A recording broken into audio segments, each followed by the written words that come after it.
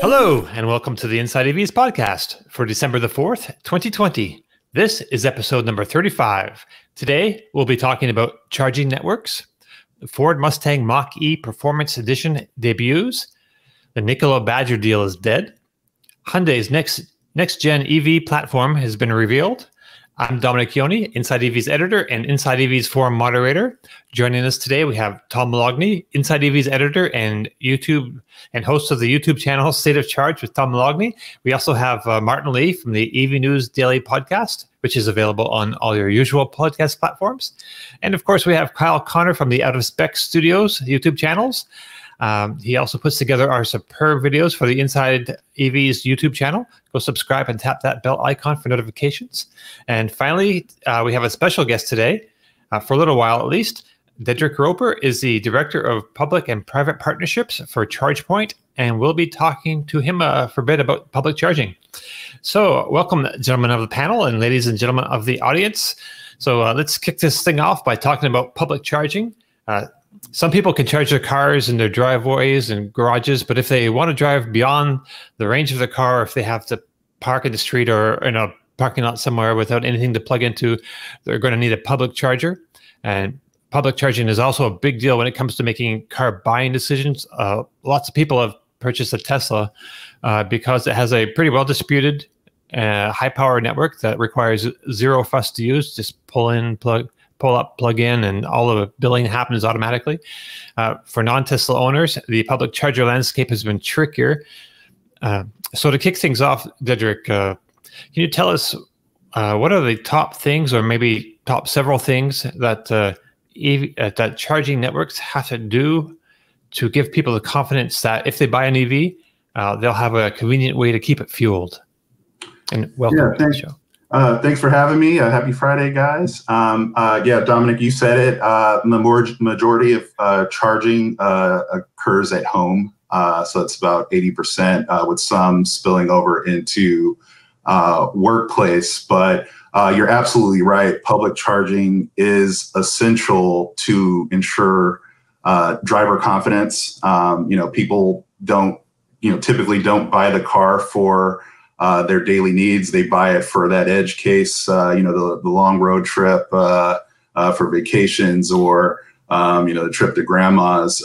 So having that public infrastructure network be highly visible and available and easy to use is important to instill driver confidence. But I really just want to touch on there is really a change in the fueling behavior with an electric vehicle. You typically charge where you're spending long periods of time at work.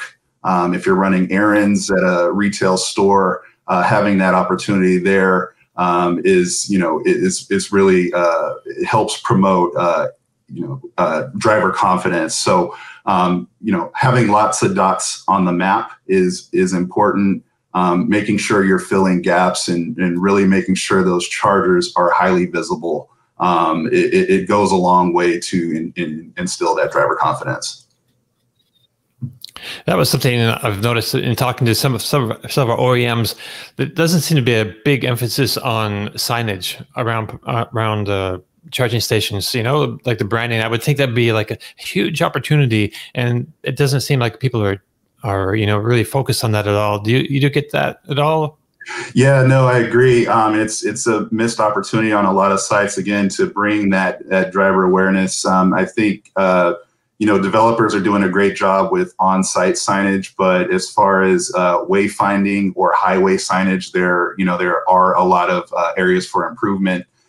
There are some DOTs that now have programs that will install those signs on the highways. Folks are used to seeing the gas station sign and seeing where they could, right. What are the different stops you could make off the highway.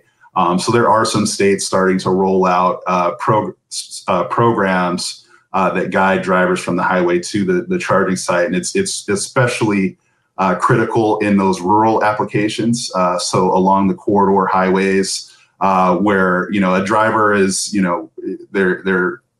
can use an app. There are some new technologies, in-car dash, navigation systems. ChargePoint just announced we're integrated into Apple CarPlay. So now, those things will get better in time. But for folks that don't have those capabilities in their cars, highway signage is really critical. So yeah, I think that's, if we could put more emphasis on that signage, it would, further increase driver confidence that, there is sufficient infrastructure out there for them to charge their vehicles. Right. Like gas stations have those huge signs that, you can see from, half a mile away, and like charging stations, there's nothing equivalent to that yet. But anyway, so I'm sure the rest of you all have some questions that you can ask. Maybe Tom, do you want to kick things off? Or sure. So maybe Dedrick has some.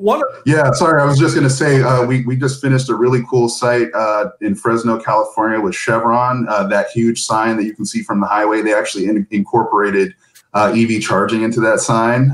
So, obviously it's a first step, but, the fueling industry is starting to buy into this and see the value in, promoting EV charging to drivers. So positive sign, positive step in the right direction.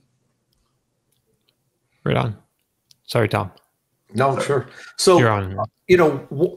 One of the things that I'd like Dedrick to talk a little bit about is how ChargePoint has a little bit of a different business model than some of the other large networks in the U.S. Now, ChargePoint was very early to this. They had the most charging stations installed in the country. Most of them are level 2. They're just now seemingly the last couple of years to begin to expand DC fast charge. But what ChargePoint does that's different than, say, Electrify America or EVgo is they sell their equipment to site operators, and they then manage the back end of it, the payment systems and control that. But the owner of the property actually is responsible to manage the charging stations. I know this firsthand because I actually own a DC fast charger and a level 2 charger on the ChargePoint network on a property that I own in Montclair, and I manage that.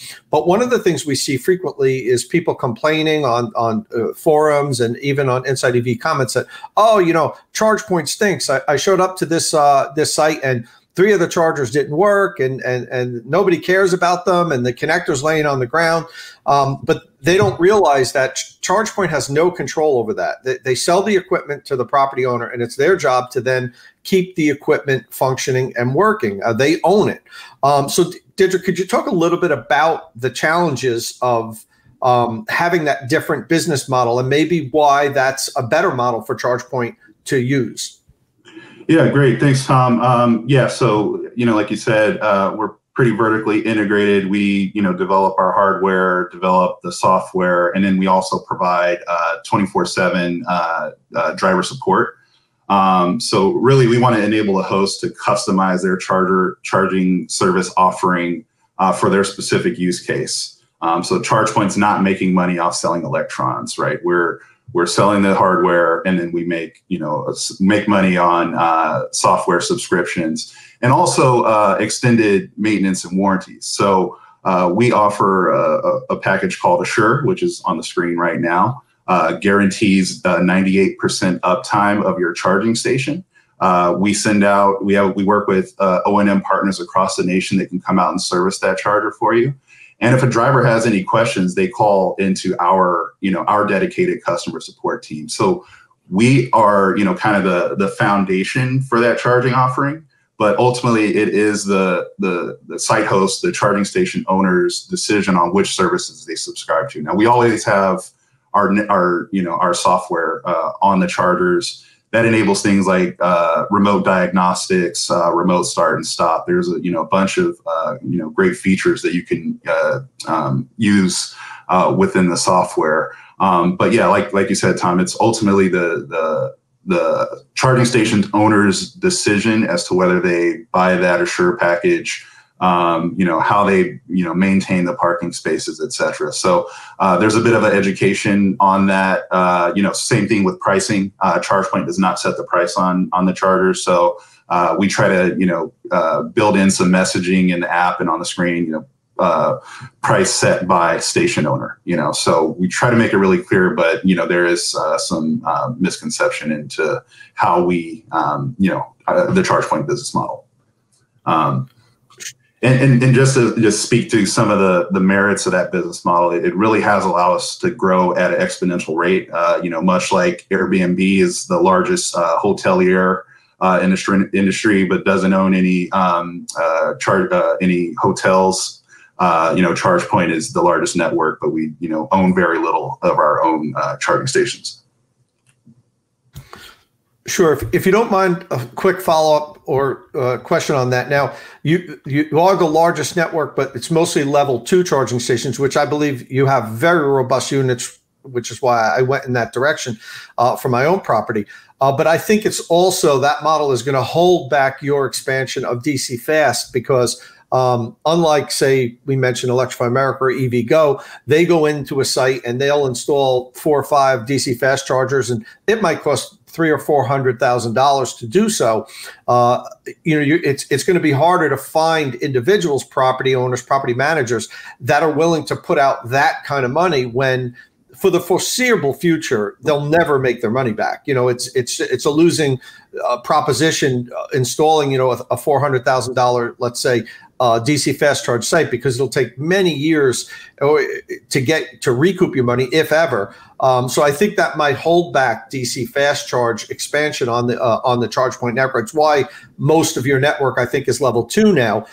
Is there anything on the horizon, maybe some kind of partnerships that we might be looking forward to see where you can get some of your ultra high powered, say the express units, which are really good DC fast charge units? We just don't have too many of them out there because it's hard to find site owners to invest that kind of money into that. Is there any maybe chance on the horizon that we might see a different business model so that you can get more of these out there?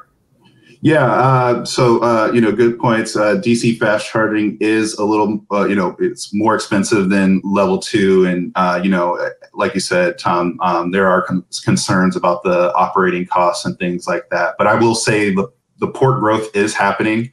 We released our first DC fast charging product, built in-house last year sometime. And I think, we're over 1,000 units already.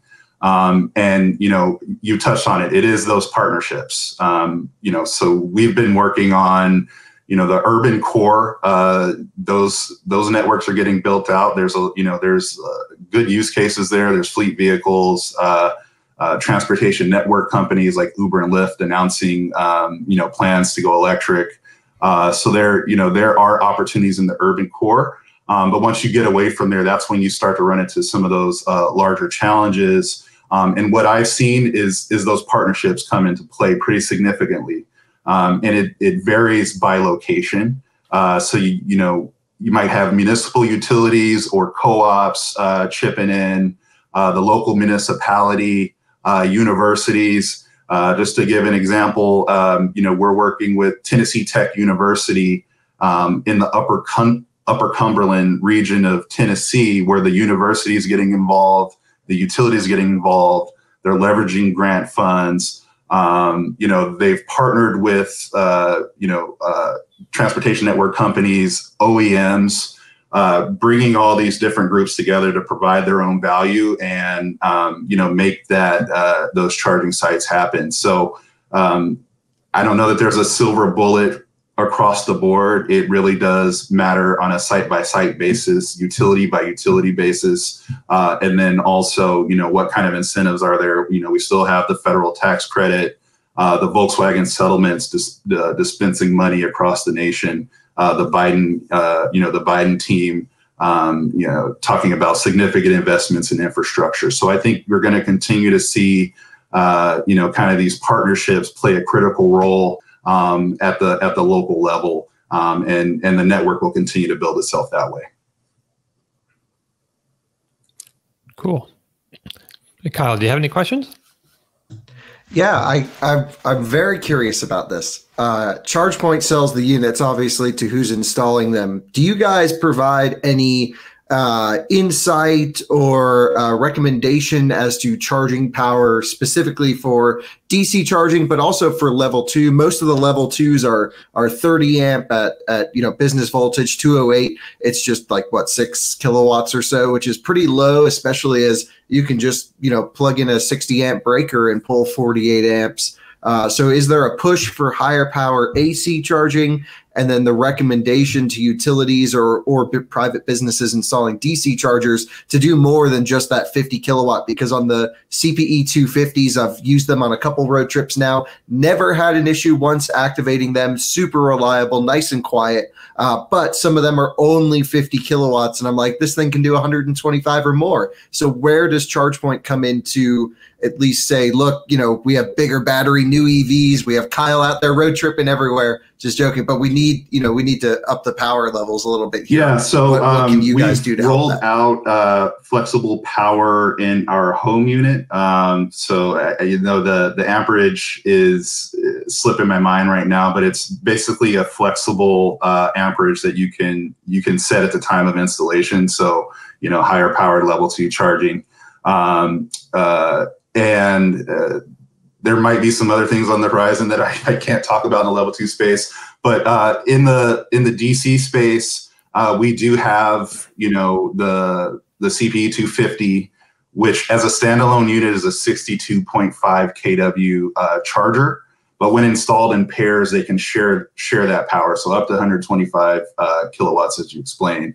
And then on our website, there's also our Express Plus line, which will be released in the somewhat near future. There you go, up to 500 kilowatts of energy. So we're definitely focused on higher power, but higher power isn't everything. I know everyone wants higher power, but if you really look at the charging profiles of today's EVs, like the infrastructure that's out there today is really suitable for the bulk of the vehicles on the road. So well, that I totally agree with the cars today. We still have a lot of Leafs on the road. We still have i3s. But this infrastructure lasts for 10, 15, 20 years.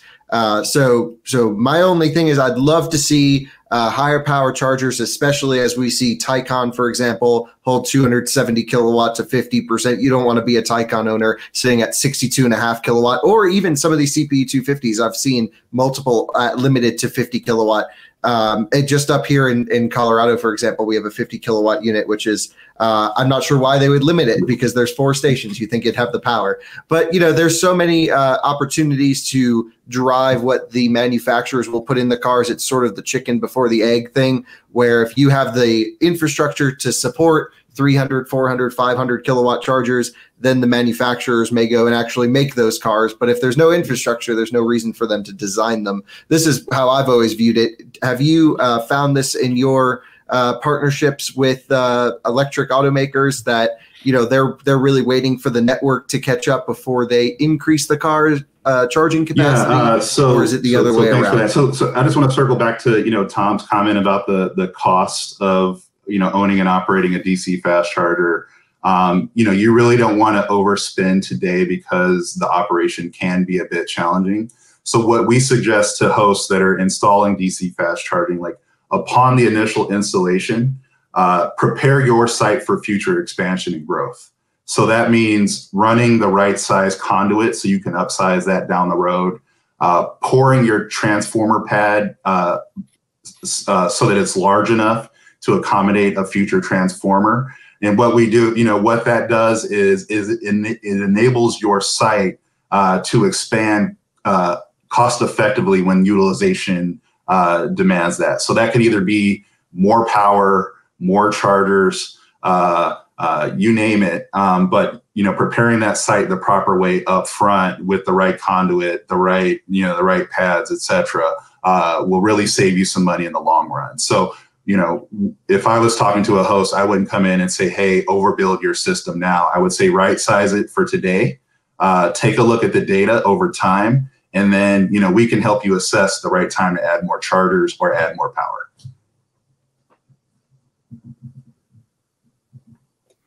Right on. Can I ask, maybe it's not a ChargePoint specific question, but just you with deep knowledge of the EV world, as we get into that next phase of the adoption curve of the people who care about kilowatt hours and voltages of packs diminish, and just people end up renewing their lease and they happen to get, an electric car. What can we do to make everyone who is a non-Tesla owner, because I do want to recognize, as I don't own a Tesla, but the supercharging network is so frictionless and so easy to use. And it is just, hey, you bought a Tesla. It's like owning an Apple phone. Give us your credit card. You'll buy something from the App Store and we'll bill you. Plug in and Tesla will bill you. What can we do for the vast majority of people who aren't going to buy those premium cars? What's your opinion on making that process as slick and simple? We've seen Apple CarPlay integrating ChargePoint here in the UK now. That really helps. But in your opinion, what can we do to so make I'd that say easier over the last few years, we've been working on that problem with the other other networks in the industry. And it's through roaming agreements. So it's a peer-to-peer agreements with other networks that makes the charging experience seamless for the driver, no matter what network they work on. So we've executed, at least 5 of such roaming agreements, in the US. So what that does is it really makes a frictionless charging experience for the driver, no matter what network they belong to or what RFID card or app they use. They can just come up and use their normal card, and then on any network, and be able to charge their cars pretty easily. Also, other payment options such as contactless payments like Apple Pay, Android Pay. Functions like that really make things easy for the masses. Yeah, and just a follow-up question on that. Again, might not be ChargePoint specific, but just your opinion, as an expert.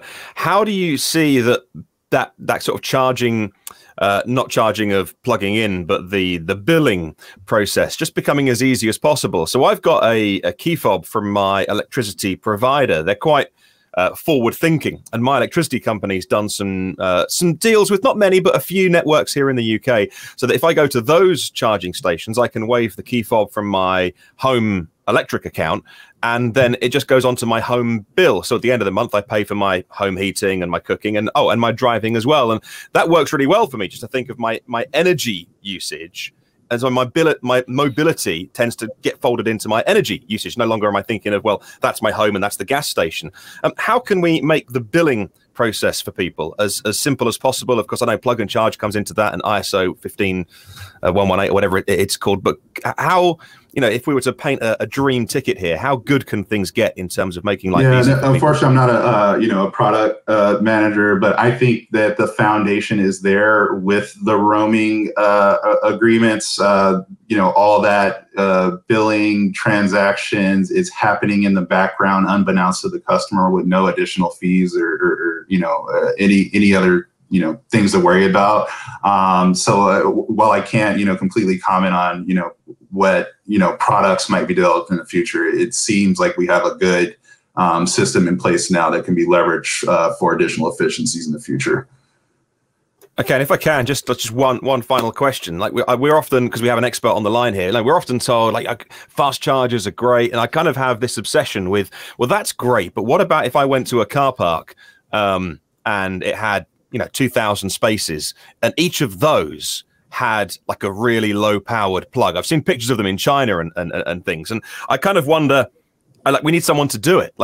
So what's your opinion on that balance of, because the fast charge is really sexy, and we love to, if you do own a great car, right. It's great to talk about them. I own a Renault Zoe that charges at 22 kilowatts max, and it's only on AC anyway. And we're lucky we've got a lot of AC posts around here. But I'm kind of interested in the idea of, but what if I went somewhere or paid for public parking when I went to the office, and my car was going to be stationary for 8 hours, 10 hours? What if there was 2,000 just domestic plugs?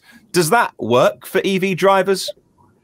Yeah, I mean, I think you lose some of the functionality from a site owner perspective, and some of the control that you have over the energy on site. So while I think it's feasible, there are numerous manufacturers and numerous software offerings that have that power limiting capability that you're talking about through software.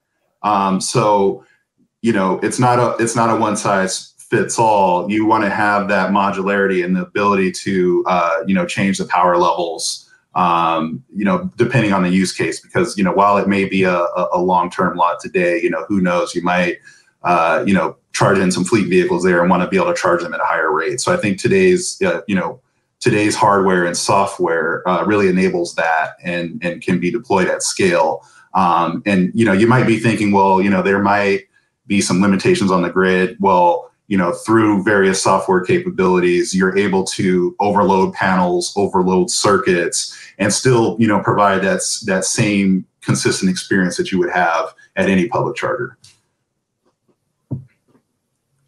Right on. Hey, so we're kind of short on time, but I have a few questions from Twitter and Facebook. If I could just list them off and maybe hit them real quick. What do you think, Dedrick? Yeah. All right, on. Okay. This is cool. So, I like it. We put out some questions on social media and got a bunch here. So we'll just try to run through some real quick. So, and you've kind of answered some of these, so don't feel like you need to spend a lot of time on them.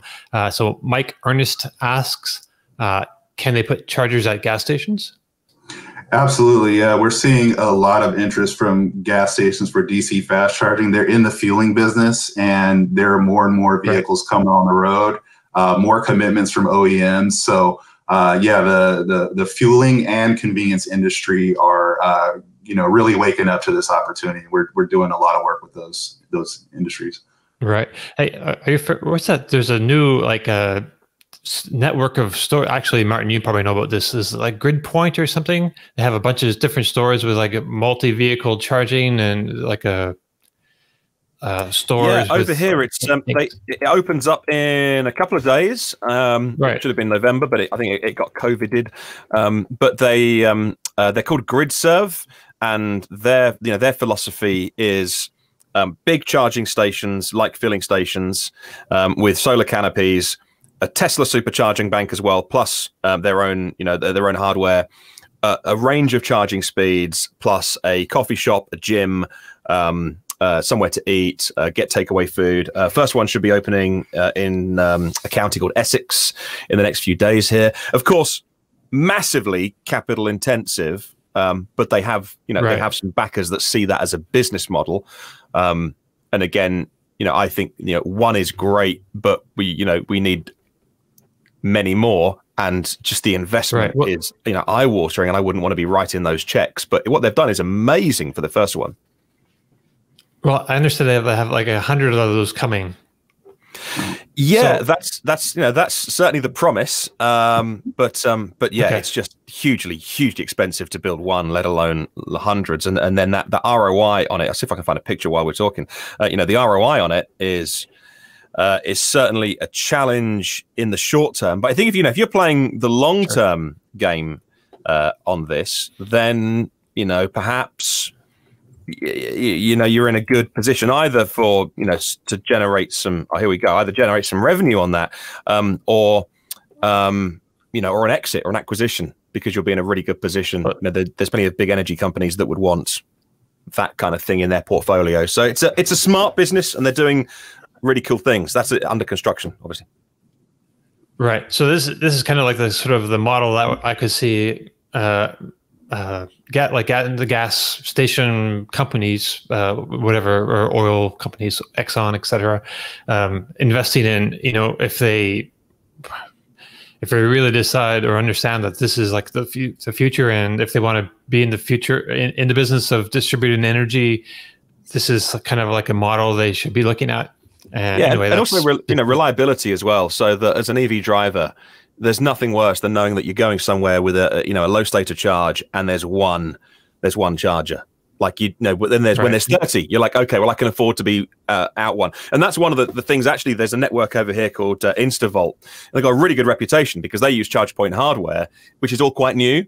And actually, it's that hardware that if you turn up to, it's just always going to work at the moment. That's a benefit of being new, but it's also testament to the hardware that actually it's not AC, but actually it's probably, if I get there, if it's not busy, at least it's gonna work. We've got some legacy hardware here from early investors And you've got to keep spending money on updating that hardware, because now you turn up to it and it kind of works, doesn't work, and that's a real frustration.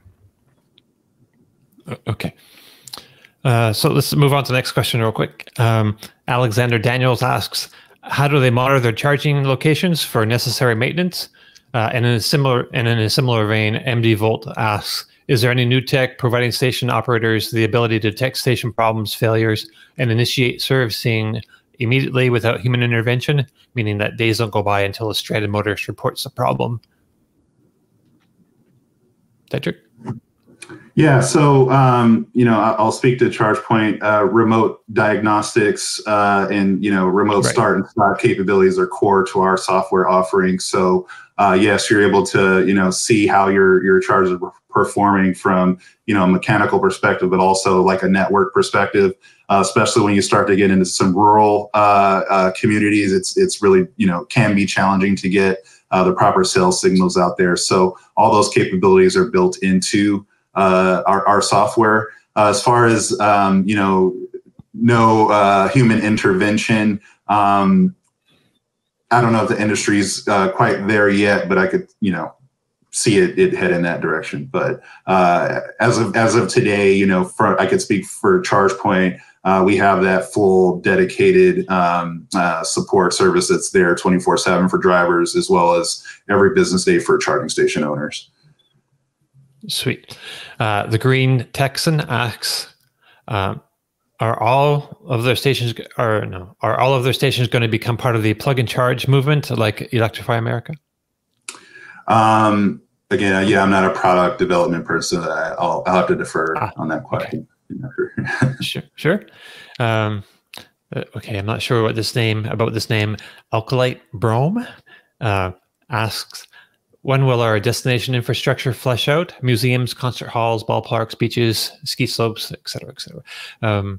Places we might drive 200-300 miles round trip in a day, add 100 miles while at an event rather than on the way home. So yeah, asking about, so when people go out in their general, going to commute, going to work, coming back, you have an idea how many miles you're going to use. But he's asking, I guess, about charging at destinations. Because I'd say that work is being done there. We're deploying in more corridor locations across the U.S. and I just say it's happening piece by piece. There are other models out there that are specifically target these types of locations. So it's coming. What I'd say. Okay. Let's just go with one more quick one. Alex Gombert asks, how are they working to streamline the install process at apartment complexes? Yeah, so apartments can be challenging, especially some of your older apartments with kind of older grids.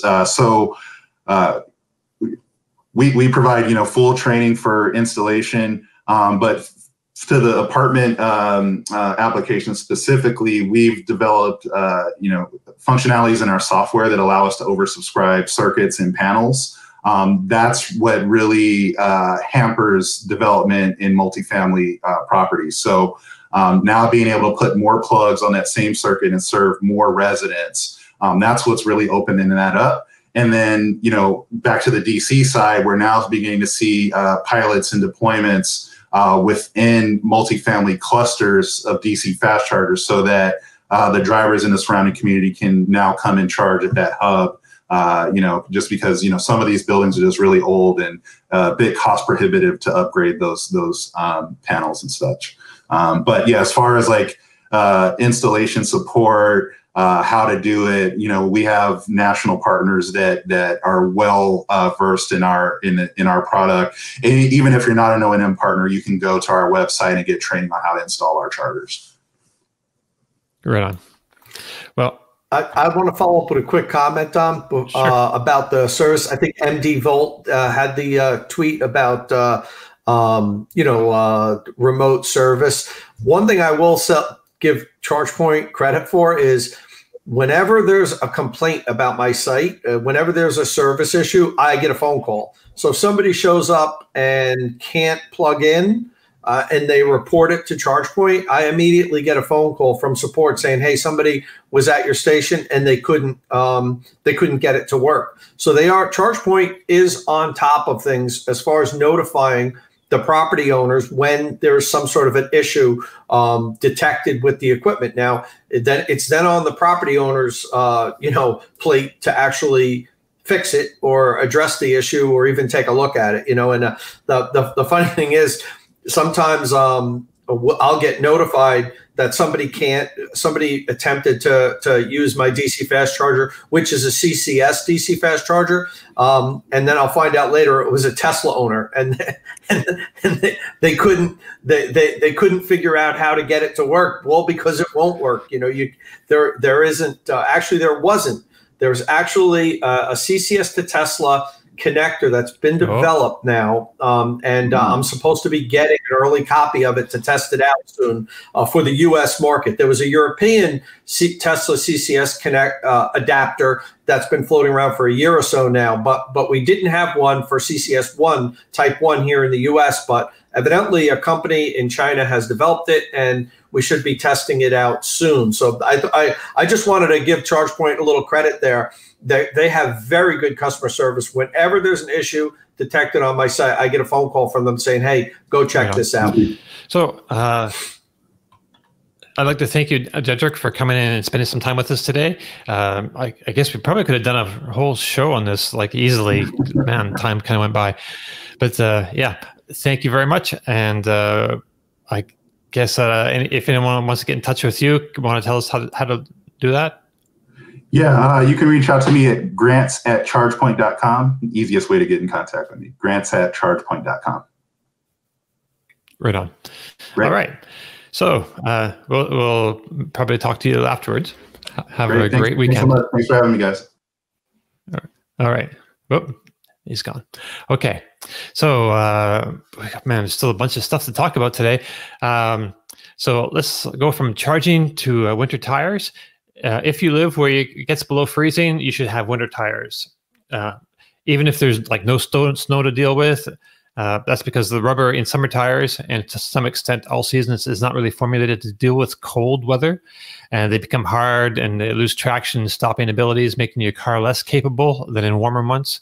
I understand, Kyle, that you've put some new rubber on a couple of EVs, and I'm hoping you can tell us a little bit about those and maybe how hard it is to find low rolling resistance winter tires.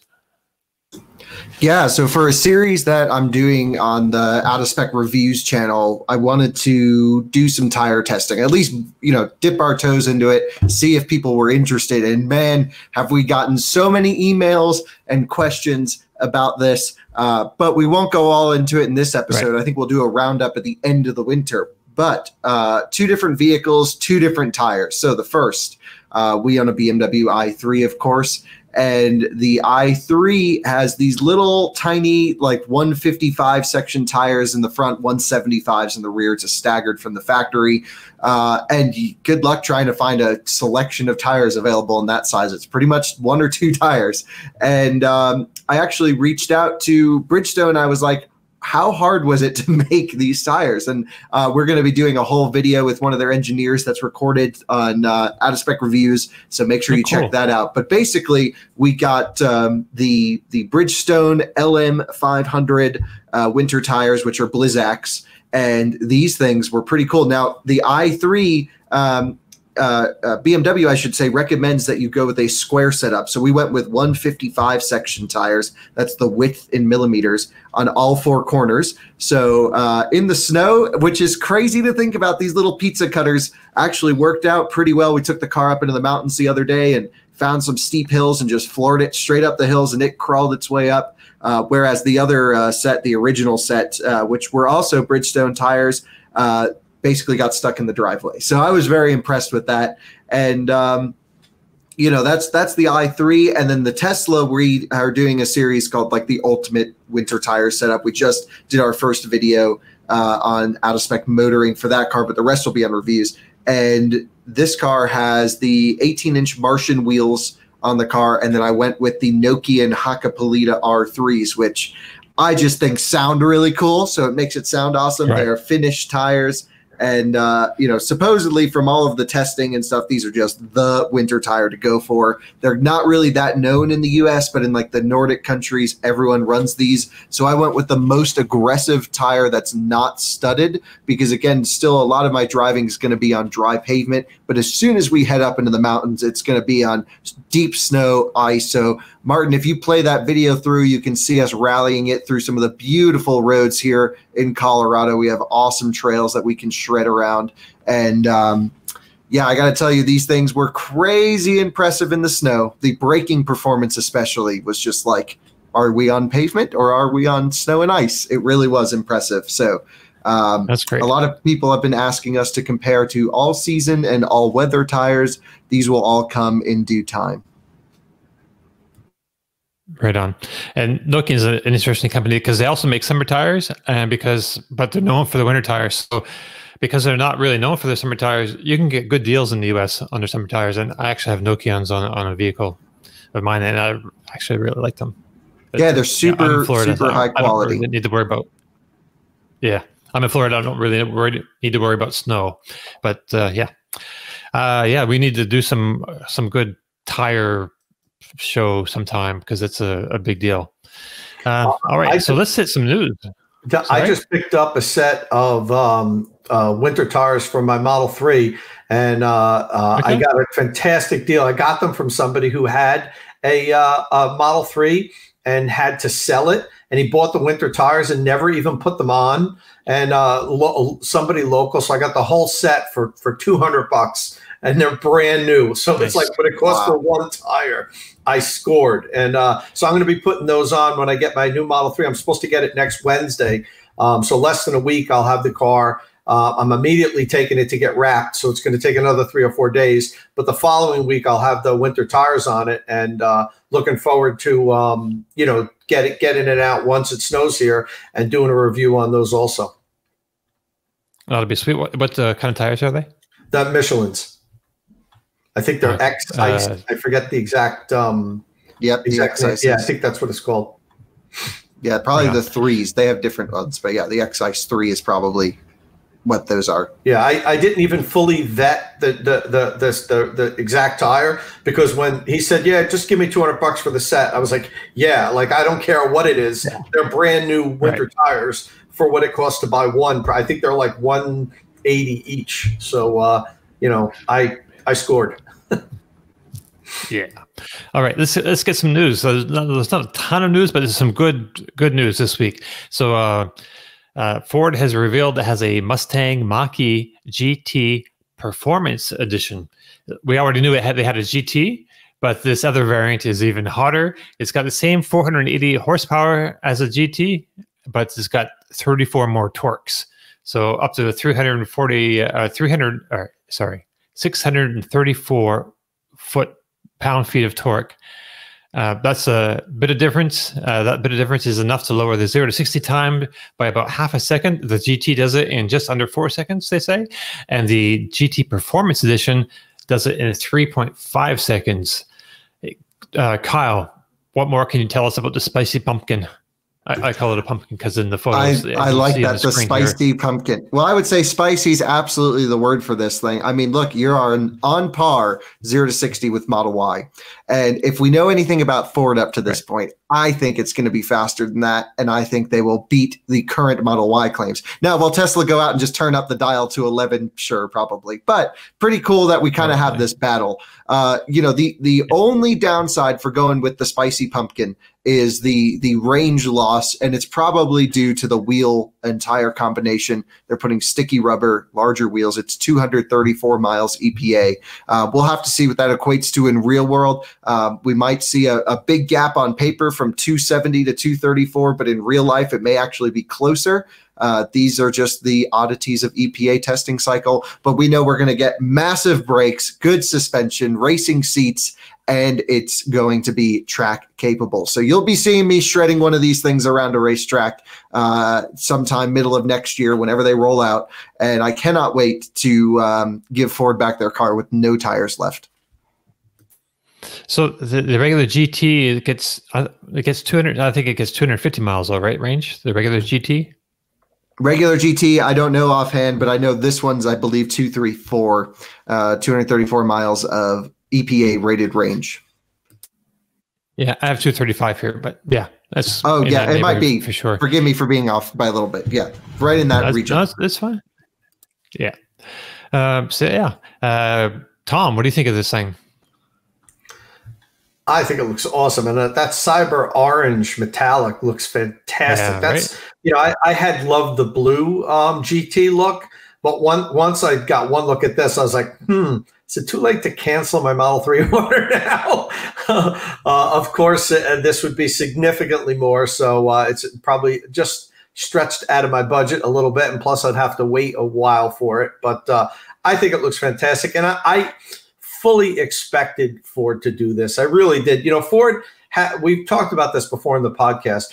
I just love what they're doing with the Mach-E. They just keep making it better. It seems like every month or two, we get new news that's better news, that's more interesting news. That Ford did a fantastic rollout, starting from the introduction out at the LA Auto Show, where they, really put the whole brand on the line and had Bill Ford out there. And, they invited tons of people and had the whole lineup of Mustangs all lined up next to this. This is what you want to see from automakers, and, kind of like not what we see from GM, which is a little disappointing. But, I love this new Performance Edition, and I love just everything what Ford's been doing since we first learned about the Mach-E. They've really treated this great, and I can't wait to get behind the wheel of these vehicles. I may own one in the future. We'll see, but it's absolutely not just the vehicle. What makes me really happy is how Ford is really doing this rollout. Everything seems to be just how you want to see an EV introduced. Ford's taking this serious, and that's good to see. Very few other legacy OEMs seem to be taking it serious. Volkswagen is, they've got their whole brand behind the ID.4. That's going to be their next, million car that sells millions per year. But very few other manufacturers. They're all kind of just saying, "Oh yeah, we love EVs. We're going to be all EV by 2030." But then they dip their toe in it. So, but Ford. With this vehicle here, they're all in, and that's good to see. Right on. It also has comes with a Ford Performance seat, I guess. Do you know, Kyle, if the GT comes with that, or if it's just the GT Performance Edition? I think it's just the Performance Edition. Yeah, that's kind of what I was thinking to it. And this one also comes with 20-inch wheels. It could be one where the GT gets a more aggressive seat, and then the Performance gets another level of aggressive seat. These big OEMs have no problem going to make 14 seat designs and 9,000 grills for their vehicles. They have the capacity to do so. So we'll have to wait and see to test each configuration, of course. Right. Yeah, and these seats are coming from Ford Performance, which is like the performance arm. They also make stuff for, whatever in competition vehicles anyway. Yeah, sure. Tom, talking about the grille, that seems to be like the nicest adaptation of the Mach-E grille on this Performance Edition.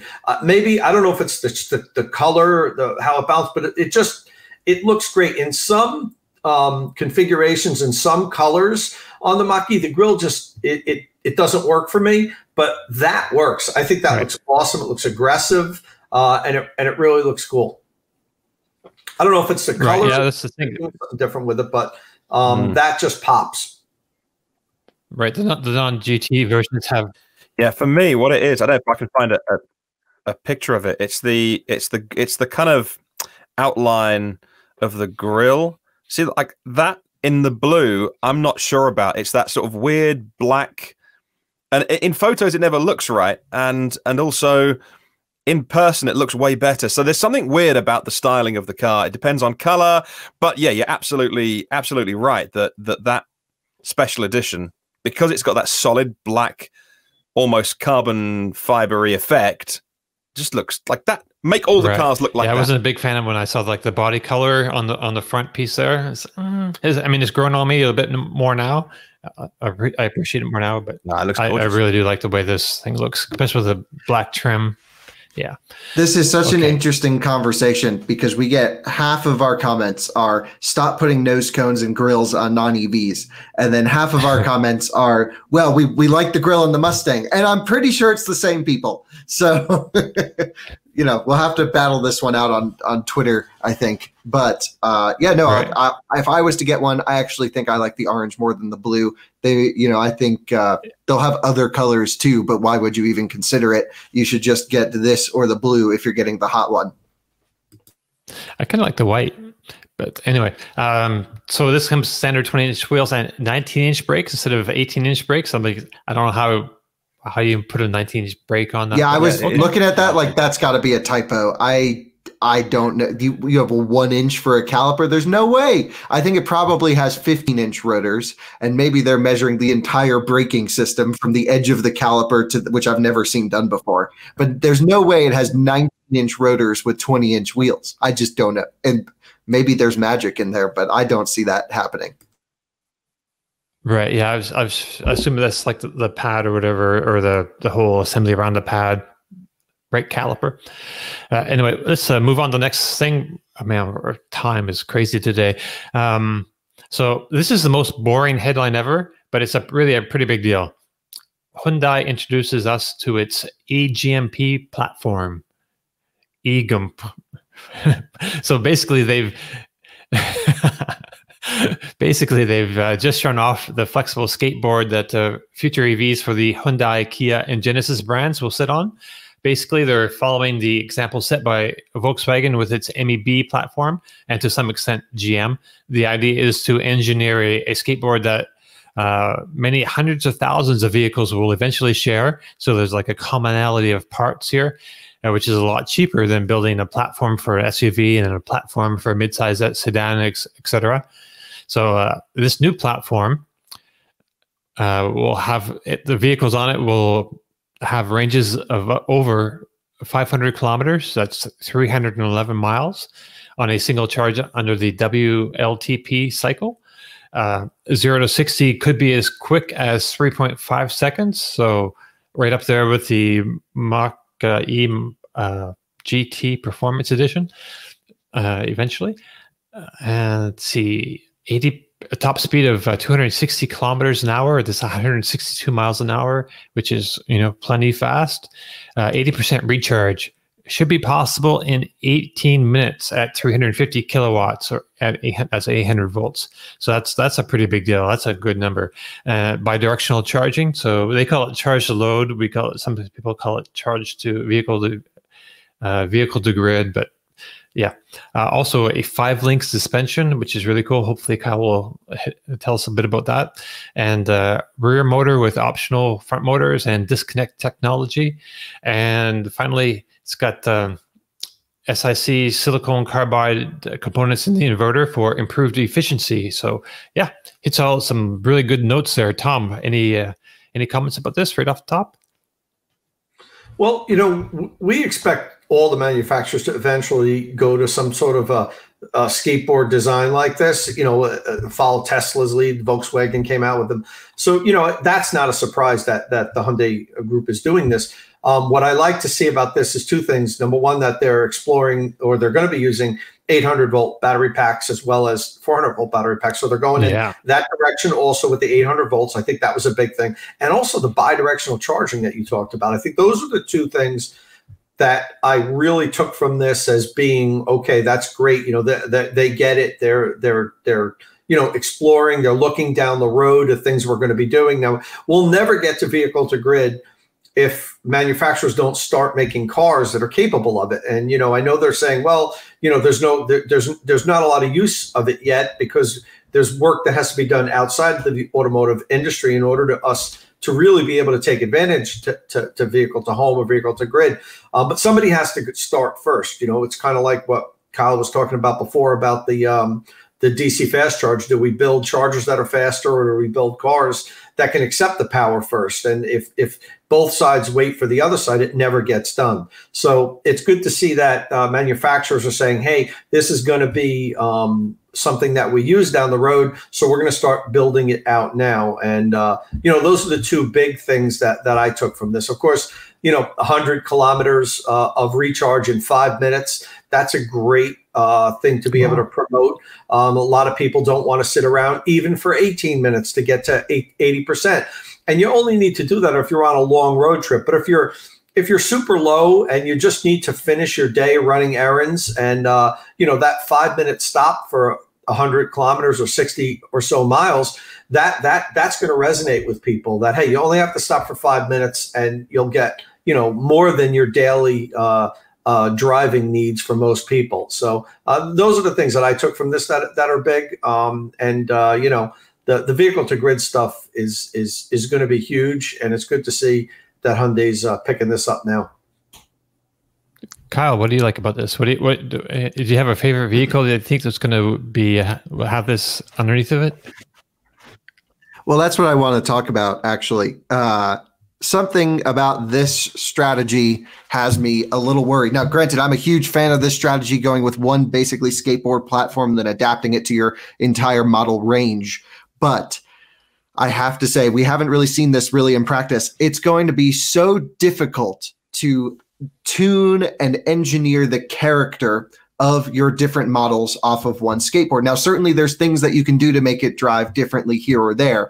But I think, one of the benefits we've had in the past as a car enthusiast is I know that, if you have a bespoke chassis for the car, it's built from the ground up to serve that purpose. And it's 100% optimized versus having, one platform and adapting it many ways. From a cost perspective and a scalability perspective, I get all the benefits. It's just from a brand driving identity from a model range. And I think we can look at Volvo Group for the closest this. They have something called the Spied, SPA, Scalable Product Architecture. They also have CMA, which is the compact modular architecture.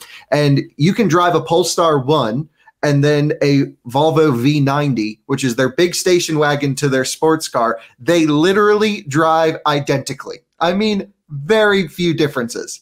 And it's all just suspension tuning. But I worry that, once we start seeing this cross-sharing of platforms, especially from Volkswagen to Ford with the MEB platform, for example, they may all have the same character. And it'll kind of just be like, here's the car. They all drive the same. What do you want it to look like? And that's fine for 99% of people. But for the car enthusiasts, I still have to feel like I represent them a little bit.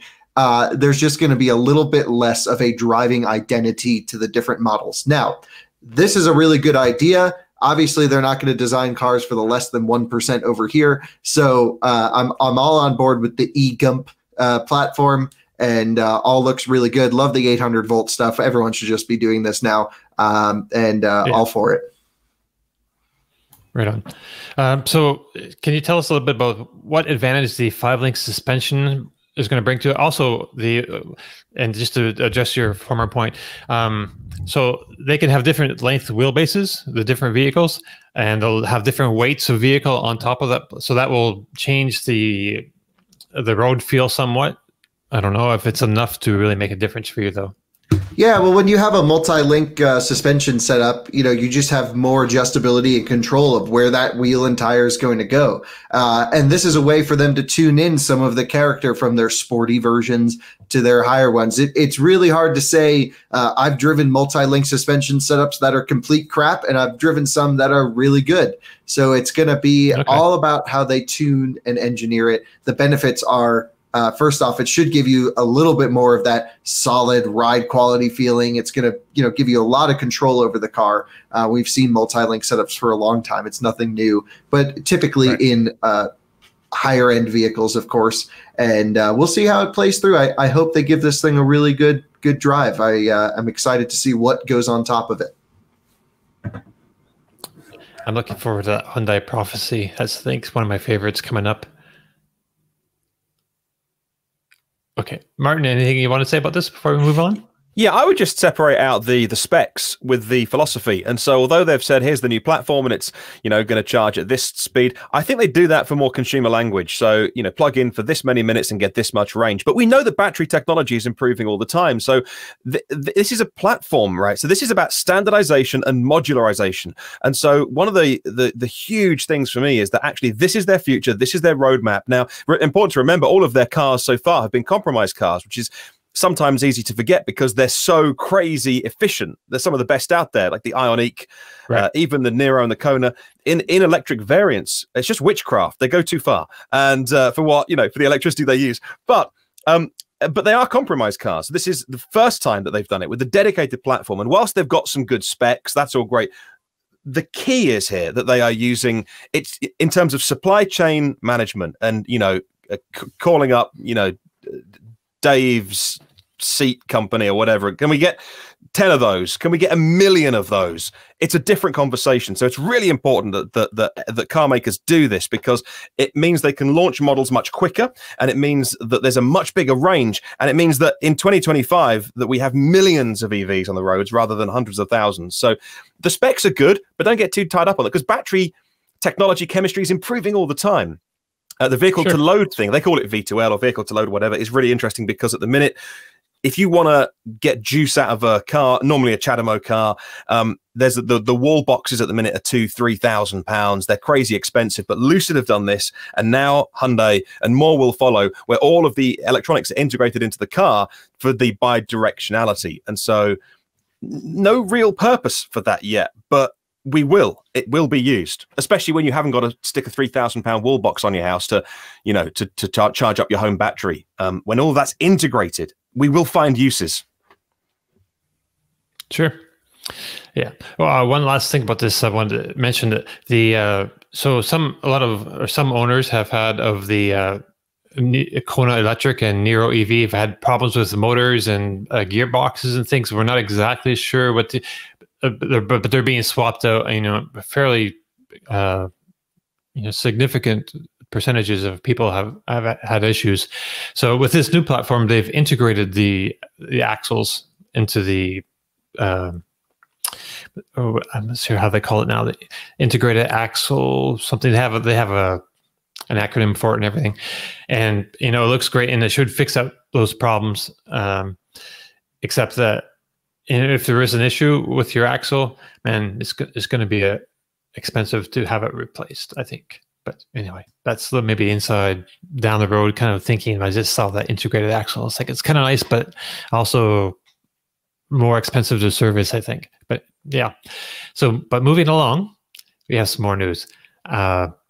GM, General Motors, and Nikola have signed an MOU. That's a memorandum of understanding that supersedes and replaces the transaction announced on September the 8th of 2020, which was a deal for GM to buy into them and then build electric pickup trucks called the Badger for Nikola, and put the GM's Hydrotech fuel cell technology into Nikola's transport trucks, and also the Ultium batteries into the electric versions of Nikola's transport trucks. Well, forget all about that. Yeah, the Badger is dead, I'm afraid to say. Yeah, and that deal is pretty much dead. And they've settled on a memorandum of understanding, which to me is like the lowest level of any kind of a deal. It's basically, we. It's not even a prenup. It's so bad. I feel bad for all of the Nikola Badger reservation holders that were convinced that they were going to get their truck. They were so into these things, and we were all like, look, you're probably not going to get it. And there you go. Not going to get it. I want to say GM should list the names of their attorneys that did the due diligence, so we all should know never to contact these people for any work. Because how did they not do due diligence on Nikola? And I mean, how did they do their investigation? Said, oh yeah, this is a company we should partner with. How does that happen? It's amazing. That GM's got a tremendous amount of egg on their face. In the beginning, we were looking at it and saying, well, GM has nothing to lose about this because they're not investing any money and they're going to get the ZEV credits from the sales. And geez, GM was brilliant with this. What a good deal. But now we realize why it wasn't a good deal. They actually look pretty foolish.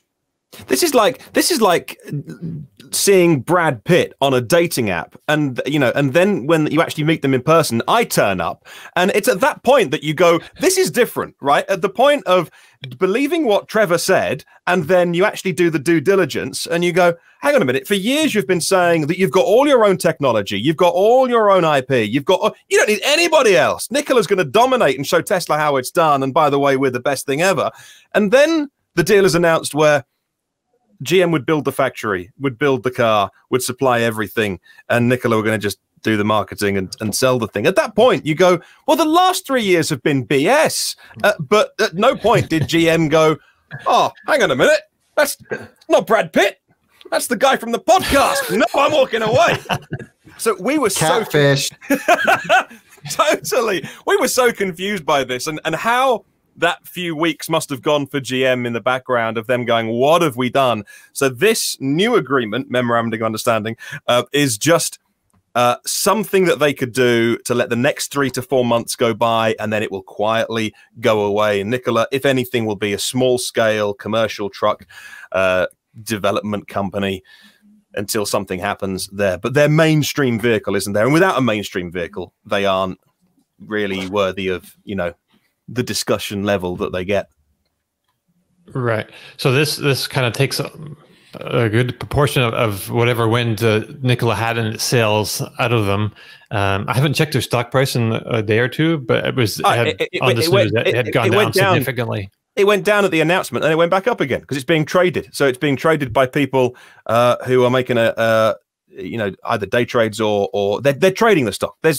It went down 20%, right, then 16%, or like 2 days in a row, but then it went back up again. And you're like, well, this is now, I don't understand. It's all smoke and mirrors.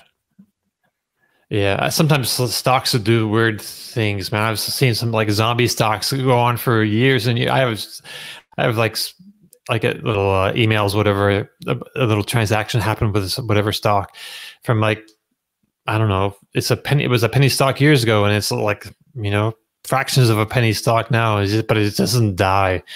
But anyway, so yeah, let's move on to something else. It's up over the month on month, still up. Anyway, good luck if you're an investor or you work there. Well, $18. That's $18.90. Yeah, that's pretty low though, because it had been up to almost $40 at some point. Yeah, and then earlier in the year it was crazy high. But yeah, if you are working at the company and you've got stock options and that's part of your your future, and it sucks for them.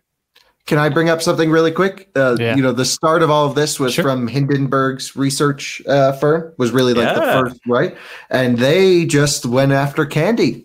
So my little fun car, my favorite vehicle of the year, doesn't sound like it's going to happen as much as it did when back then. I mean, of course, they're saying stuff on the financial back end, which I am not briefed on. I won't speak to, but I know that they did not renew their contract with their PR firm last week, because I got an email from them saying, hey, sorry, we no longer represent Candy anymore. So you'll have to just reach out to the CEO of Candy America. And I was supposed to have a meeting with him, ask him all these questions about the cars. When are we going to get it? Is it going to be something we can actually drive?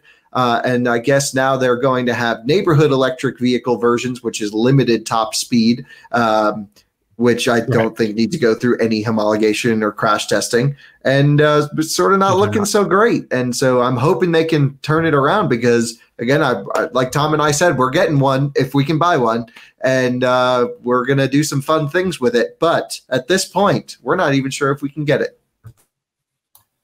Well, keep us up to date on what happens there. That's kind of bizarre. So, Mini has teased a spicy version of the Cooper SE. No details yet, but it just so happens that Out of Spec just released a video about tracking the regular Cooper SE.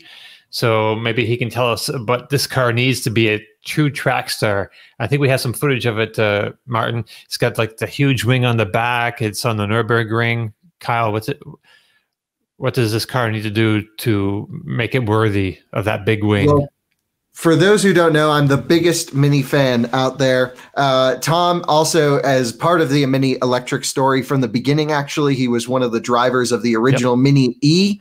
And so Tom's been very influential in their BMW Group's program on designing and engineering, and ultimately what's become of the Mini Cooper SE, which we had brought over to our track in North Carolina. And Tom and I spent some time on track with that car, and we ran into a couple problems. I think the chassis is set up, of course, for daily driving. I have a full track review up on Out of Spec Reviews. And we also found that car had a lot of thermal limitations when driving aggressively. So I'm an ex-Mini John Cooper Works GP owner. I had a R56 generation car. This is the F56, the next generation, and now it is electric. If they make this car, it will be in my driveway. This is everything I love about motoring because it's premium. They're designed and engineered by really, really talented engineers, and it's going to be electric, and it's the fast one. I love everything about it. You can see my Mini posters here. I have a Mini shrine over there, and finally we get the JCW GP going electric. Hopefully we'll see this come to production. Again, I'm not sure how many people are like me out there, but I do know that this would be a great story for electric cars all around, to have a hot hatch that's truly a hot hatch. That would be electrified. Literally, it's made for me. So, but it needs a lot more cooling. Yeah, it needs more cooling for sure, and it needs faster, probably a little bit more range. I don't know. If you just burn through the battery so fast on track that I doubt you could do 2 laps of the Nürburgring on a full charge, maybe 2, but nothing more. Not that I am going to take my U.S. car around the Nürburgring, but I will take it around our tracks here, and we'll see. I just think if they can solve the cooling, that's a good first step. Put on the same suspension that's on the normal JCW GP and shred it. See, we're looking at the grill there. It doesn't look like it opens. Like, it doesn't look like it has like flaps that open. You know, if you need more cooling, let more air in. So that's kind of bizarre. Well, yeah, also, the Mini diffuser. SE, it didn't even kick on the fans, so there's potential to cool things more. And I don't think it's the battery that gets hot. I think it's the stator. I think it's in the motor itself. In the motor. Yeah. It really just spikes in temperature when you drive it hard. And there's no way to actually jam cooling right to that part. So it needs probably a redesigned motor. Right. Man, that's... Oh, man, don't disappoint us, BMW, who owns Mini. Also, if you look at the rear diffuser on this, has like the little cutout for the exhaust pipes and the center exhaust pipes. Oh yeah, look, it's the same one from the gas version, just on this. Yeah, hopefully they'll have an actual electric vehicle diffuser on the back of that, because that helps. That's a an element that really helps reduce friction, air friction, helps with the aerodynamics and increase range. So that's, or put one of those little F1 brake lights down there. Would be kind of cool. Oh yeah, exactly. Right. I just hope Mini does it right. I hope they don't just, put stickers on it and give it fender flares and, tweak a couple of things here and there and shave, 0.3 of a second off of the Cooper SE's 0 to 60 time and say, oh, here we go. Here's our performance version. There's so much potential for a hot hatch, all electric Mini Cooper. I tell you, Kyle mentioned earlier, I had the original Mini E. I drove it for 2.5 years. I love that car. It's what hooked me on electric drive. And it's such a great platform for electrification. Mini should be an all-electric brand. I know they're eventually going to be. It lends itself to it perfectly. I think BMW is waiting till, battery density gets a little bit better. So don't forget, it's a very small package, so it's hard to put a big enough battery in there to make it go 200, 250 miles or so, whatever they deem to be the minimum of what a Mini would have to be able to do road trips and so forth and so on. But I tell you, Minis are perfect cars for electrification. They're city cars. the go-kart handling. You're right down on the road. That instant torque makes the car feel even faster because you're sitting so low. And that's really what, like I said, what hooked me on electrification. Do this right, Mini, please. If you're going to do this, make it a real hot hatch that can deal with the thermal issues that the Cooper SE has, and give us something that, people want to drive, not just, it's not a sticker car where you just took an SE and put some stickers on it and fender flares and said, oh, here it is. Do this one right, and people will buy it. And then make that convertible that you showed us a couple of years ago. Well, I'm still mad at Mini for not making the Rocket Man, the Mini Rocket Man electric concept that they introduced back in 2012, 2013. Yeah, I think it was like 13, 14. Yeah, Martin might be able to pull that up.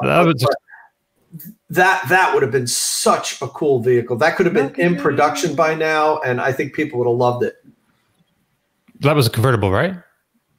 Rocket Man? The Rocket Man, I don't think the Rocket Man was a convertible. Oh, that was the small city car. You're thinking of the Roadster concept thing. Oh God, what was the name of it? Well, I think the point is while you're thinking about that, was the the Superleggera or something like that. Yeah. No, I'm talking about the Rocket Man, which was just a small version of a Cooper hardtop, and it was going to be all electric, and it looked so cool. Look, I think Mini's at its weakest right now. We see aging products. The F56 chassis has been out since 2014 now. We don't see sales numbers increasing. The Countryman's okay, but it's not amazing. I think right now is probably the softest point for Mini, and they've always been about the driving enthusiast thing. So if they can become and position themselves as the enthusiast back road blaster of the electric car world, cultivate the Mini culture once again around that car, do those fun road trip rally things like I did. Mini takes the States a number of times, going cross country with 6,000 Mini Coopers. If they can get the brand back to that point with electric vehicles, I think that's the way to go. But right now we've just seen really a compliance effort for the Mini Cooper SE. It's an okay car, but it's not an amazing EV. And they better knock it out of the park with this GP if they bring it to production. So is this on a new platform, Kyle? It's going to be on the same platform based off the concept. It's the F56 ICE platform that has been adapted to a battery electric. It sounds like they're extending that chassis as well for cost. They're going to run that for the next few years, which is fine. Like the gas cars drive really nicely. There's probably not much they could do to make them drive better with the current chassis. I've done probably 100,000 miles in F56 chassis now across a whole bunch of cars, and maybe not that many, maybe 50,000. But they're just a little soft. That's we missed the days of the R53, the supercharger whine, the real hardcore bouncy, rock hard suspension. We just need that, but electrified, and that will be the future of Mini. Otherwise, I don't know what's going to happen to them because at this point they're so expensive. And the supercharger whine is only going to happen when you're actually charging it up. But so what Mini needs then basically is a new platform that's engineered to be electric. As if they want to keep any legacy ICE stuff for a while, I'm sure how that will continue to sell for them if they have a good EV. But definitely that looks like seems to be what they really need.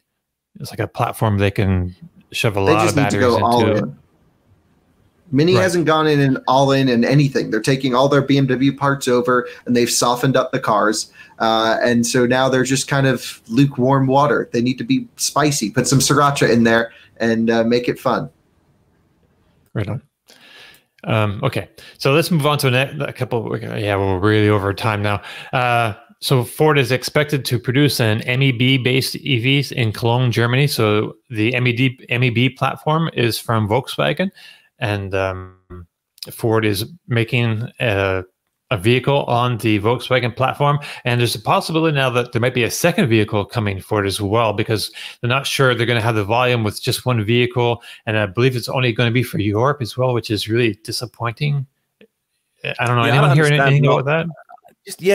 I did read that this week. It was one of the senior managers at Ford saying it wasn't a confirmation, but when the journalist put the question of will there be more, it was one of those answers of, well, if you want scale, you have to do more. So a kind of implicit yes. So, but it would make sense. It would make sense to if they're going to convert the Cologne factory to make MEB cars, VW will be happy, more license fees, and and Ford can stave off some of those CO2 fines that some of the European car makers in Europe, which are going to get more stringent through the decade.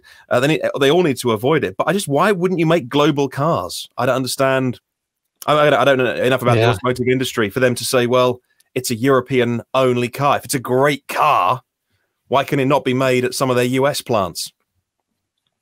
Right. Scale is so important, and it's to bring the prices down where people can afford them. Scale is like a big thing, and only selling this in Europe.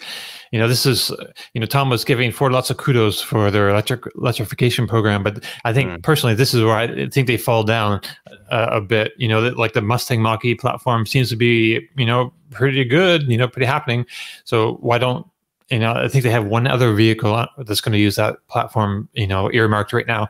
And then they have the MEB, and then they have the Transit, platform. It's kind of scattered around a bit. It's not focused on a single platform or a single architecture like the way GM is doing it. GM has like a few different platforms maybe, but they have the same motors and batteries going to be going in all of that Ultium branded thing. So we're pretty much out of time, I think. I don't know if anyone had anything else they wanted to say about that. No, we're good. Okay. But before we go, I also wanted to mention that Lucid Motors has completed their AMP-1 plant with a production capacity of 30,000 vehicles. So, kudos to Lucid for hanging in there and getting to this stage. It's going to be great to see how that develops over this next little bit. And the Volkswagen ID.6 has been spied with minimal camo. And it looks like a long wheelbase ID.4. So that's, I don't know if you can pull up a picture of that real quick. The ID.6 Volkswagen, which we haven't really heard anything about. I'm not sure if that's based on the rooms concept or which concept that's based on. Anyone know offhand? Nope. No, okay. Not that one, no. Yeah, it looks like a decent, what is that? Like a crossover station wagon thing? Yeah, kind of people carrier kind of thing. Yeah. It's all right. We'll see how that develops. It's kind of hard to get a real good feel for the character the way it is now. Some of that fascia is probably not going to look like that in the future. Some interesting politics to throw in this week on Volkswagen Group. The main man at the top of the company asked the company to back him. Not a kind of back me or sack me ultimatum, but such are the fights. Keeps getting voted down by the enormous pressure that the German unions have, and the kind of worker representation. They hold so many votes on the board at the group level. He's becoming increasingly frustrated. Even wrote for, I think it was Handelsblatt, he wrote for someone, a newspaper, did an opinion piece on the struggles he's having, and just says, look, if this company doesn't make tough decisions, which means reducing the workforce numbers, 600,000 plus people work for the company, then he's got no interest in just having fights for the next few years. So that is unresolved right now, but it's VW have got it all going on. I think we're all fans of what they're doing. It's one to watch. Without him at the top of the company, it would be a different story. Yes, definitely. And also he's putting Audi at the center of the electrification efforts. So I think a lot of the Audi brand will be developing a lot of the technology, and then the other Volkswagen brands will feed off of that. So that's kind of a big strategy change as well for the VW group. Yeah, and he's the moving force behind that as well. Audi pulled out of Formula E. And Volkswagen, right? Which is weird that they're going to be focused on the performance, electric brand of Volkswagen Group. Yet they're pulling them out of Porsche's the ultimate performance, but they've pulled out of Formula E. So that announcement was made by Audi. The following day, VW Motorsport announced that Volkswagen are pulling out of all motorsport in the future. So there's 170 odd employees of Volkswagen Motorsport, the company. They will be everything they've learned from running things like the IDR up Pikes Peak, Goodwood, etc., will be folded into the bigger company. They're not losing that knowledge, but they are pulling all of their motorsport activities as a group and investing it in EV technology. That's how serious they are about EVs. Yeah, they should just stick that with making EV motorsports, though. You learn so much out in the real world. You can't, like, as a big company, it's not from a public perspective, from my perspective, fan of racing, that's no way to do it. You just push, the racing division always leads the company in what you're working on. So push the front line of electric technology out there in the series. We know, some rally series are going full electric here just in 2022. So let's get into that instead of just stopping all motorsport activity. 170 people, that's salaries and, people who run the program and R&D, but still, surely that's not the biggest expense that VW could save in order to plow money into EVs. And as Kyle says, it's not about the brand or the marketing and going racing and, people watching it on Sunday and buying a car on a Monday. It's about what you learn as well and pushing things forward. So that was kind of super surprising. Look at Lucid, for instance, with their battery packs. That they went. We're way over time here. I'm having some. Yeah, Dom. I'm having some technical issues here. We may be losing Dom, but I can. Oh no! Yeah, we went on for too long. Dom's got his laptop is calling time. It's like, come on, guys, get off! Look, get off! You've done enough. There's smoke billowing out here. Yeah. Okay, I think it's working now. If you have any comments about any of the topics on today's show, you can comment on the Inside EV's podcast post, the YouTube comments section, or on the Inside EV's forum podcast thread. Don't forget you can find and follow our panelists on Twitter. Tom Logney is at Tomolog. Martin Lee is at EV News Daily, and Kyle Connor is at Out of Spec. I'm Dominic_Y. Click subscribe and tap that bell icon for notifications, and we'll see you all next week. Ciao.